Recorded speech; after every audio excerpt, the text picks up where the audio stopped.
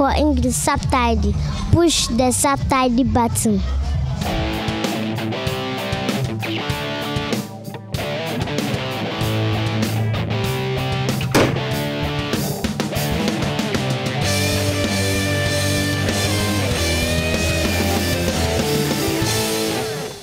Hallo liebe Reptiltv-Gemeinde zu einer neuen Folge von Reptiltv. Entgegen dem Tierchen hier in der Hand, man wird es vielleicht vermuten, bin ich hier nicht in Indonesien, ich bin in Florida.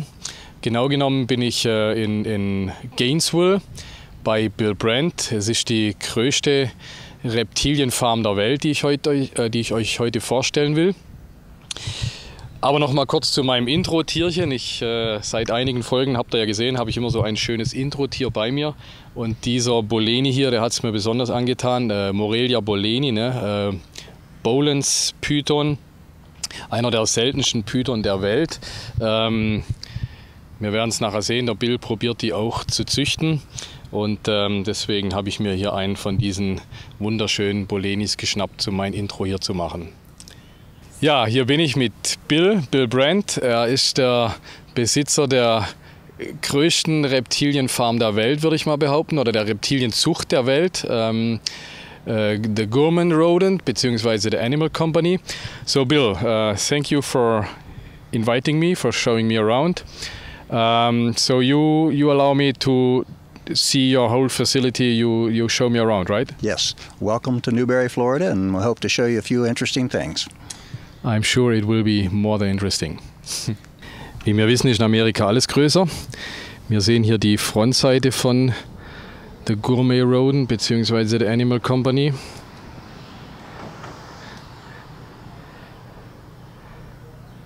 Also dieses ganze Gebäude, 20 Meter tief, ist die Zuchtanlage. Und jetzt kommt der größte Gag, es ist nicht dieses eine Gebäude, es sind 4 so Gebäude. Also wir haben hier die Straße runter, das obere Gebäude, werden wir reingehen nachher. Dann haben wir hier das mehr oder weniger Hauptgebäude, beziehungsweise hier ist das Büro vom Bill drin. Und hier unten geht es weiter, schließt noch ein Gebäude an, hinten dran kommt nochmal. Also wir haben 4 riesige Gebäude, die ich euch jetzt, oder die wir nacheinander jetzt hier durchgehen und die einzelnen Abteilungen besuchen werden. So Bill, where we go first? We're going to go to the colubrid building. It will be the first place where we produce many tens of thousands of colubrids. Okay, also zu den Nattern. Also jetzt, um es nochmal deutlich zu sehen, das ist hier die Seitenansicht des Gebäudes. How many colubrids are in this building? What do you think in numbers? Adults, between 5,000 and 6,000 adults, wouldn't you say, Mike? I'd say it's probably 6,300 adults. 6,300. And then babies or grow-outs, another, goodness. With grow-outs, we probably have another 4,000. Okay. And then a few hundred generic animals for sale. Okay, also über 10.000 Nattern allein hier in diesem Gebäude. Okay, so this is the way you keep it in this rack system like this. Okay, and you have you said the colubrids, so you have the corn snakes and the Lampropeltis, different type of. We have many corn snakes. We also produce many king snakes, Lampropeltis, both the Getula kings, which would include the California kings and the Florida kings, and but we also do some of the tricolor kings, such as this Honduran milk snake here. Okay. So this is the. These are animals that are being grown out for breeders. So those you keep back, you want to keep. Yes, we hold these back for our breeder stock. When we grow out our colubrid snakes, we have 3 different size cages. The babies, we start off in a smaller cage, which is the size of a shoebox. The next size is this size here, and then we finally put them in a large adult size cage. So this is the medium size And these animals are somewhere around 80 to 110 grams. So, hier kommen wir jetzt in den Zuchtbereich. Kann sich jetzt hier mal ganz gut die Größenordnung vorstellen.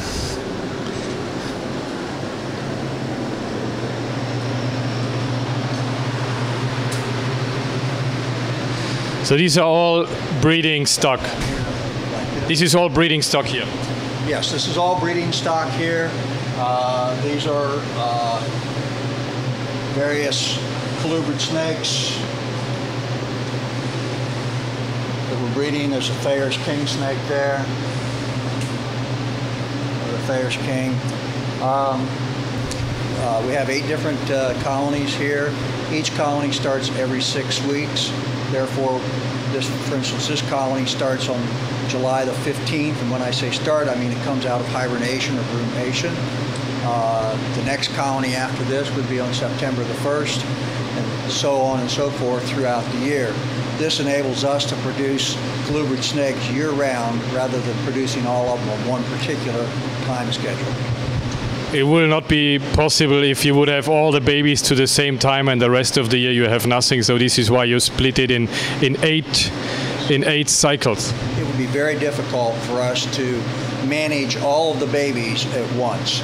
During the course of a year, we'll produce in the neighborhood of 30 to 40,000 colubrid snakes, and so if we produced them all on one cycle, it would be very difficult to deal with.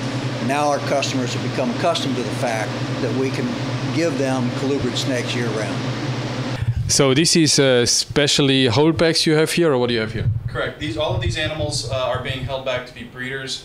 So at some point in their life, they'll be moved into one of the colonies to fill an open spot and become a full-fledged breeder. And this one is a Crary, or what is it? This is a gray band king snake. This is part of our granite project. We're breeding out the bands in our gray bands, and this is one of our crown jewels in our gray band colony. So what is this? This is the first albino Theri, Thayer's king or variable king, that we know of that is pure, that's been hatched out so far anywhere in the world. Okay, so it hatched here just by occasion, or? Just by occasion. It just popped up in our colony. In fact, in this group, in this clutch of eggs, we hatched out this phase, another phase of albino, which is a much whiter animal, and then completely black melanistic animals as well. So they came all from one clutch? Yes, all 3 of these phases came out of one clutch and just randomly popped up in our colony. Ist dann natürlich auch interessant zu sehen, wie selbst in der heutigen Zeit, wo man denkt, es ist schon alles gezüchtet, doch neue Tiere einfach durch Zufall in der Zucht auftauchen. Ne? Da sind wir wieder bei 1 zu 10.000 die Wahrscheinlichkeit eines Albinos.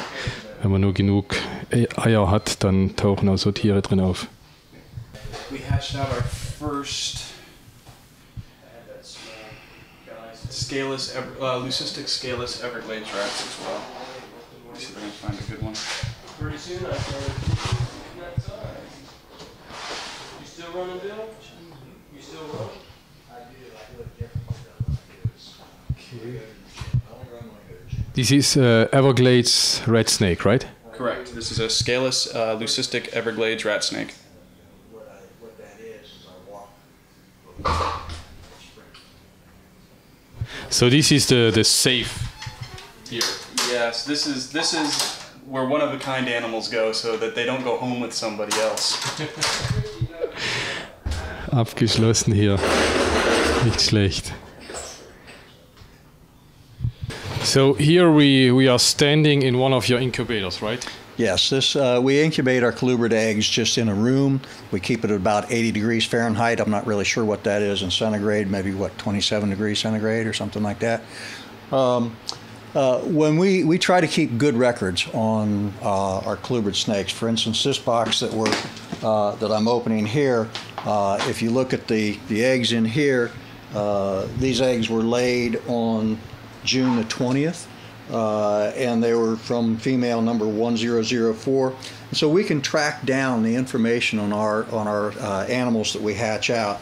And we've kept a pretty good records on these since 1996. And we have a database since that time.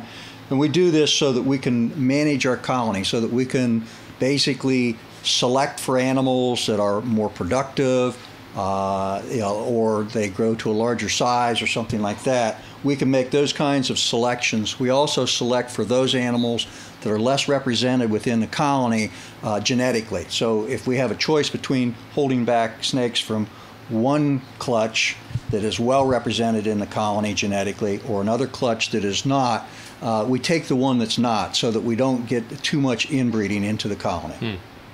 So here are some babies hatched the last few hours? Yes, these are scaleless Everglades rat snakes. And this, by the way, the incubation medium that we have here is perlite. This is what we set up all of our colubrid eggs on, and also all of our leopard gecko eggs.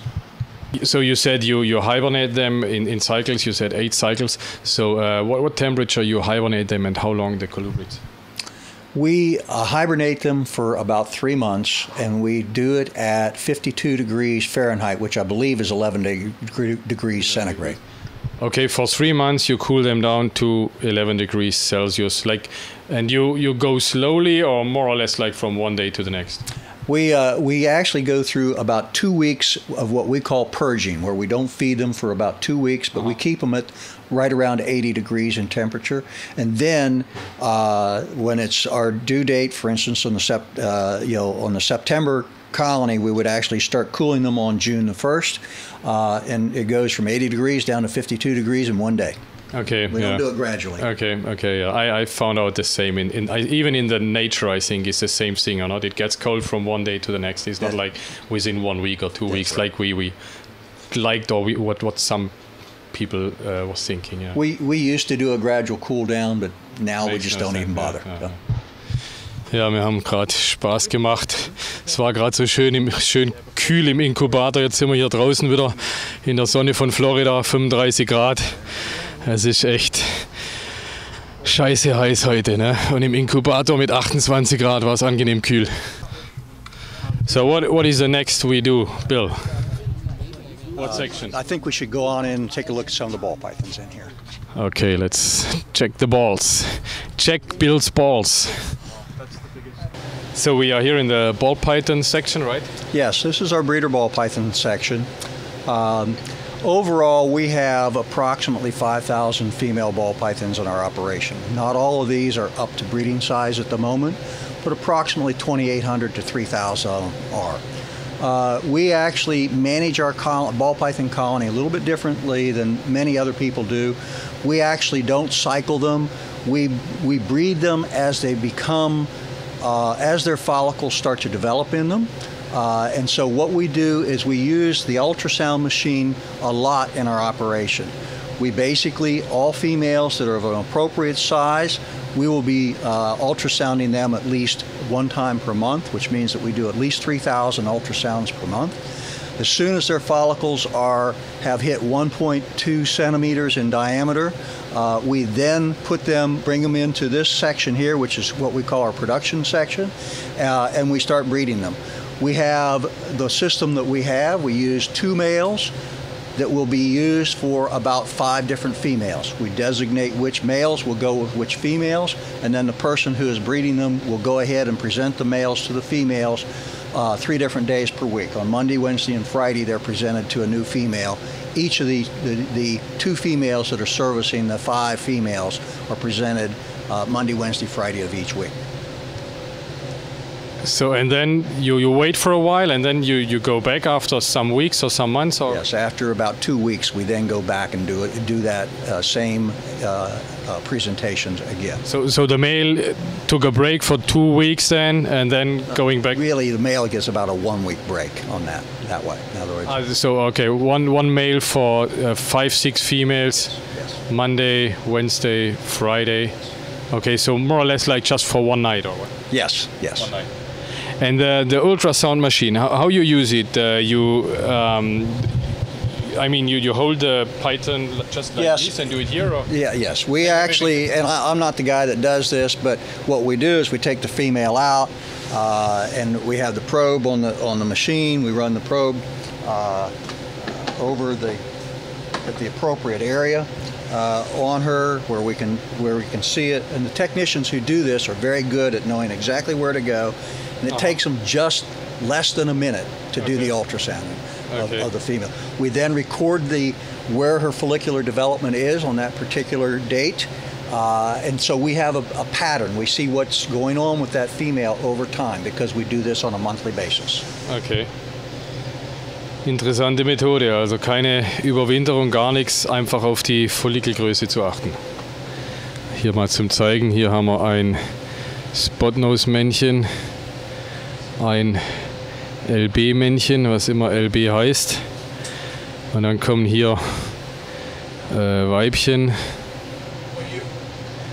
Weibchen, Weibchen, Weibchen, Weibchen. Ja? Also eine Reihe, 5 Weibchen, da drüben die 2 Männchen und die machen immer so eine Querreihe rüber. Das heißt, die Männchen sind alle sozusagen übereinander. Hier haben wir die 2 Männerreihen, alles Männer übereinander. Und die gehen dann immer sozusagen nach rechts, versorgen die ihre Weibchen.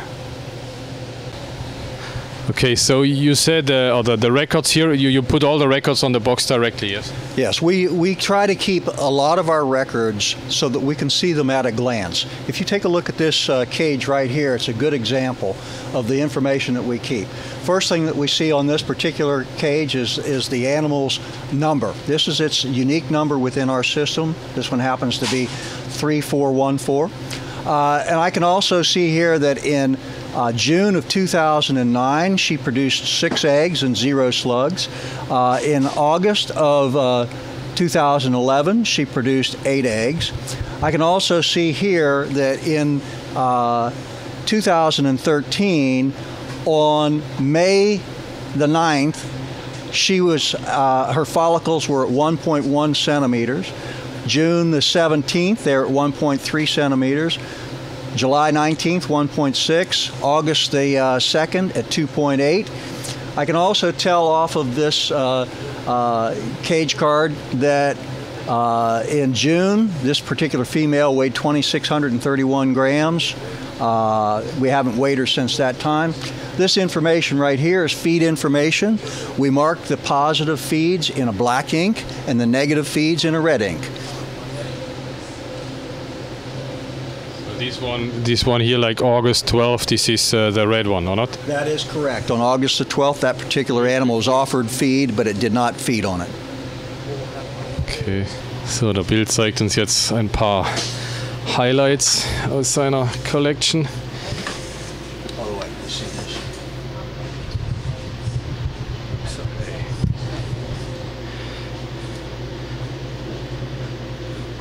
Wow.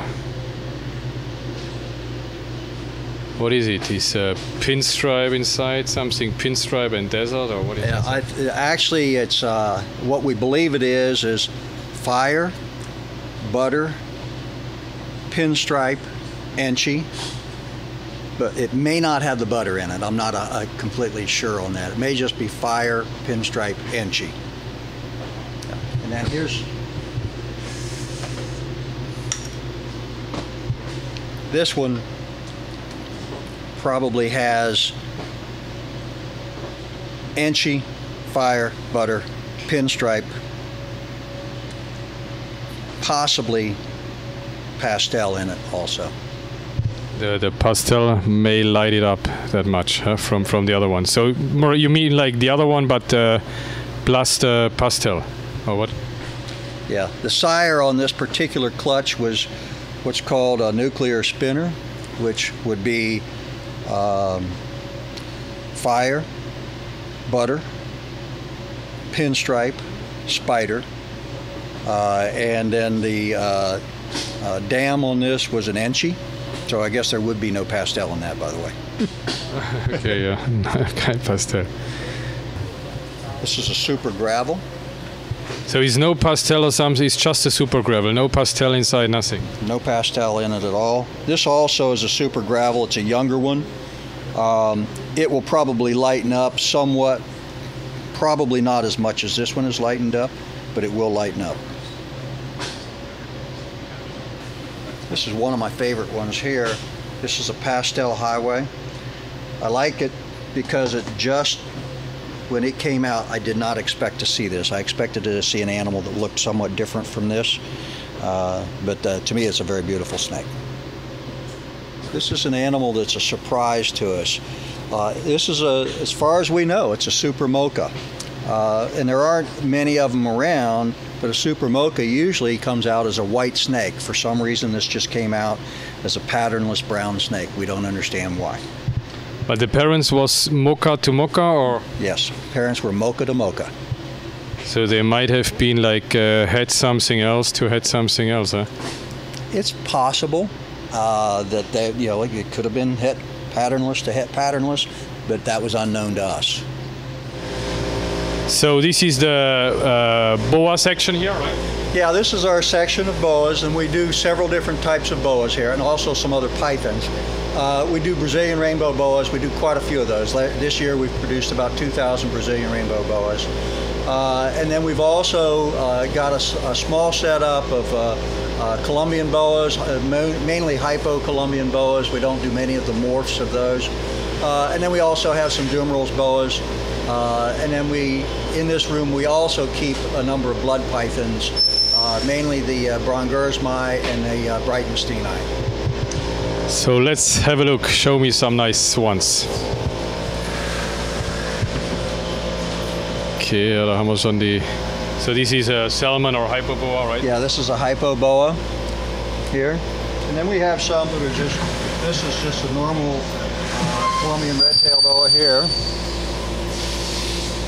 Ones that we've just grown out, and we'll produce just normal boas out of these. We have a good market for those from some of our customers.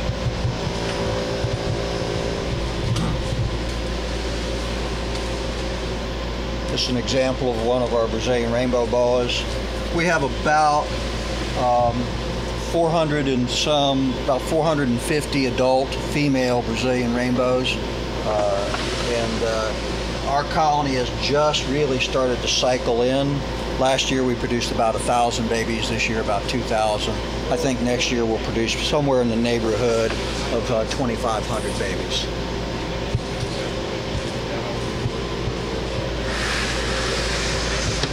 Some more Colombian boas, hypo-Colombian boas.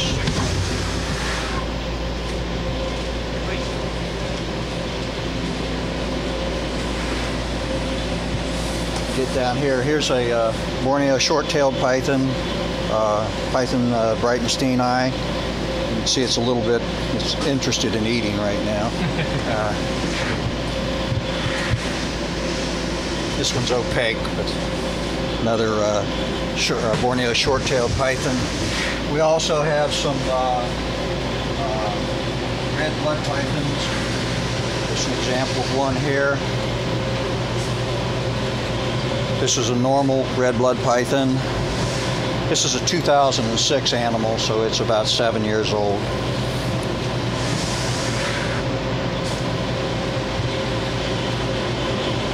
We also have some T-positive albino blood pythons. And in fact, we have a number of het for albino females. And we have several large albino females. Our goal is to produce about 500 of these a year, although we haven't been producing anywhere near that up until now. Our blood python colonies are young colonies. This is a baby that we've grown up. Should be ready for production this next year. And this is a het for T-positive albino. One of the other projects that we've got, I actually saw it earlier, we're working on Boelen's pythons. It's a goal of mine to breed Boelen's pythons. And hope we can do it over the next few years. We're growing out several, actually we have, in the whole group, we have approximately 15 Boelen's pythons. Most of those are very young animals, though. If we're successful at breeding the Boelen's, it won't be for several years. So, although we've been able to breed Timor pythons, and really other people have not done it. So we'll, hopefully we'll we'll be able to be successful with the Bolins like we were with the Timors. I will cross my fingers. That would be amazing, absolutely. What we have here is a Timor python. We have a group of about 4 males and 5 female Timors. And last year we produced 3 clutches of Timor pythons. There's a lot of people have not been successful on breeding Timors, and what we've done is not anything special. We basically don't have much of a thermal gradient for them. We just make sure that they've got plenty of food, and the ambient temperature is kept around 80 degrees. When we see, and we do ultrasound them, and when we see follicles beginning to develop, that's when we put the males in with the females, and it's... So you didn't do any hibernation, something like this, nothing at all? Nothing at all. Nothing to cycle them. We just ultrasound and see what's going on. You know, if you look at there's on one of the internet sources on MoreliaPythons.com, there's an interview with a guy named Terry Phillips, and he talks about keeping it simple on breeding pythons, and that's really what we've done with our Timor pythons. We've just kept it simple. We keep them in a simple cage setup, nothing fancy about it, and we've been successful at it. Cool. So, 35 Grad, Florida. Wir haben einiges gefilmt. Wir sind, maybe we have less than half of the whole facility, right? Yes, yes. We've done 2 of the 4 buildings. 2 of the 4 buildings, okay. Der perfekte Moment, um eine Pause zu machen, I think it's time for a break. Und ich denke, es reicht für eine Episode. Den zweiten Teil seht ihr in der nächsten Folge Reptiltv. Dann war das Bill Brant's Largest Reptile Breeding in the World, Part 1. Bis zur Folge 2 und check my balls und checkt Bill's balls.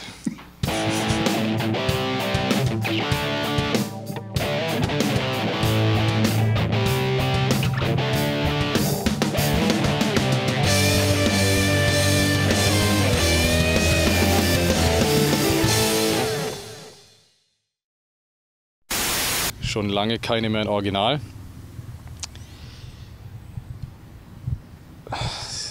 Deppengeschwätz, echt.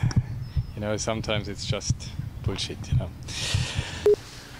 Hier muss ich euch noch was Witziges zeigen. Hier haben wir so eine Röntgenaufnahme von einer gelben Erdnatter, die man gefunden hat in einem Hühnerstall. Und da hat die tatsächlich diese 2 Glühlampen gefressen. Also die Glühlampen waren im Hühnerstall, die legen die da wohl rein für die Hühner, dass sie irgendwie wissen, hier müssen die Eier liegen oder irgendwie sowas.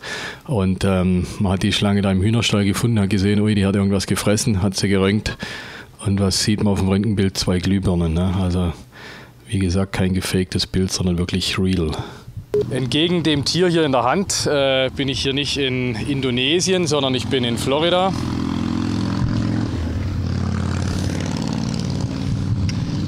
I hope not the whole gang will come here with a Harley Davidson down the street. Huh? Oh my! Aber wir haben immer noch die Kamera an, gell, oder? Scheiße, wir machen noch mal kurz aus.